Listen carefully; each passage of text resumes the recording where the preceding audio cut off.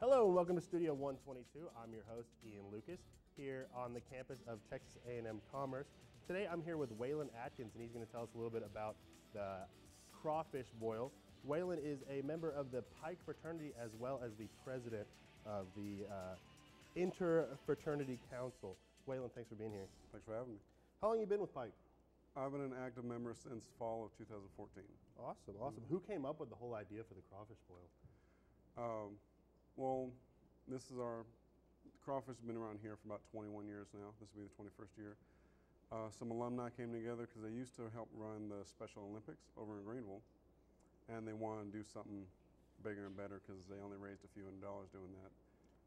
Now, you said this has been a tradition for about 21 years now? Yes, sir, about 21 years. Good deal. Now, this is for a really good cause. Tell us a little bit about the Taylor Trudeau Foundation. So Taylor Trudeau was a Pike member at the University of New Hampshire, the Gamma Mu chapter, and he lost a year-long battle with leukemia. And his brothers and his parents and his local chapter started the Taylor Trudeau Foundation. At first, it was just his chapter and his parents raising money for blood cancer research, melanoma, lymphoma, and leukemia.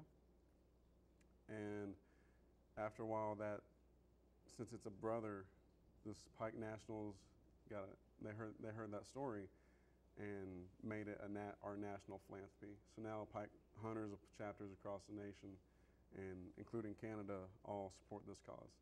So I guess you just answered my next question. How did the Pike organization come in contact with the Taylor Trudeau? This is obviously, I guess, a nationwide thing now, as far as Pike as an organization being associated with philanthropy in that aspect.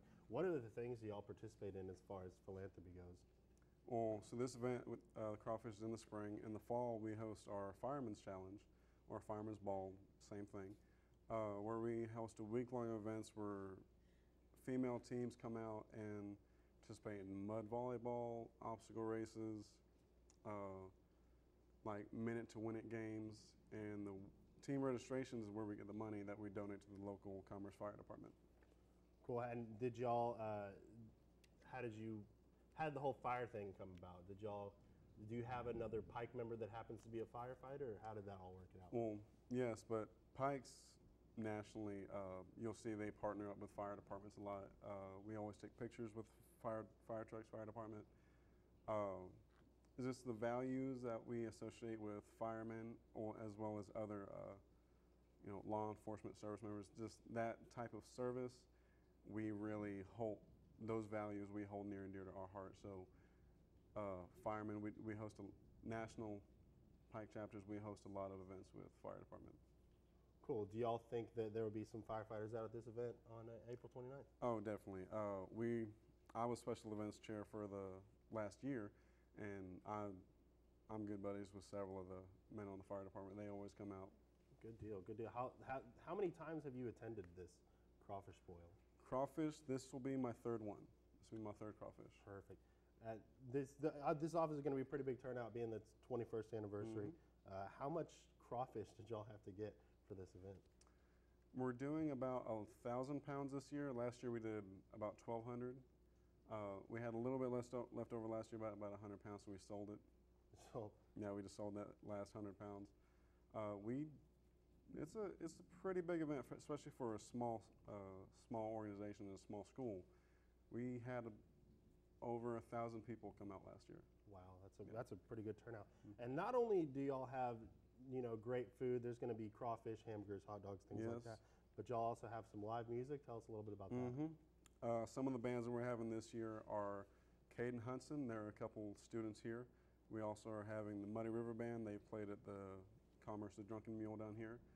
And a band from my hometown, the Marfa Lights. We love the small hometown bands, just trying to help get their name out there too. The music that we usually play is more like country western, something that you can dance to. What has it been like trying to get everything in line and prepared for this event? Oh, whenever I was in charge of this event, it was lovely. It was wonderful. Hard work. Lots of hard work. Long hours. Long hours, and lots of delegating, small tasks, lots of micromanagement. And that's something that you definitely have a hand in as far as making sure everything goes right. And I'm also a perfectionist, so if I feel like something's not getting done, I'm just gonna do it myself. Perfect. Now, this is taking place on April 29th. April 29th is a Saturday. Yes. Let us know something like where is this going to be held at?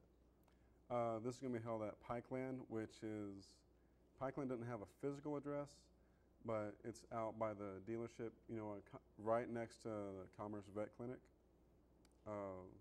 This is where we host all of our big events. This is where we host Fireman's Challenge.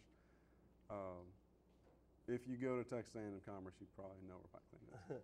Yeah, I hear that. Tell us more about like where we can find tickets and maybe some merchandise to go along with this event. Yeah, so tickets every Monday from 11 to 3 in the Student Center. Till then, we'll be selling tickets for pre-sale, $15. At the gate, they will be $25. Cool. Any other day that's not pre-sale, they're $20. So try to get them as soon as you can. Other than that, we will have T-shirts for sale within the next week or two. So other merchandise, we also have koozies. Koozies and T-shirts will also be sold at the event. Cool. Once again, this is going to be the Pike Crawfish Boil on April 29th. At what time? What time is this all taking place?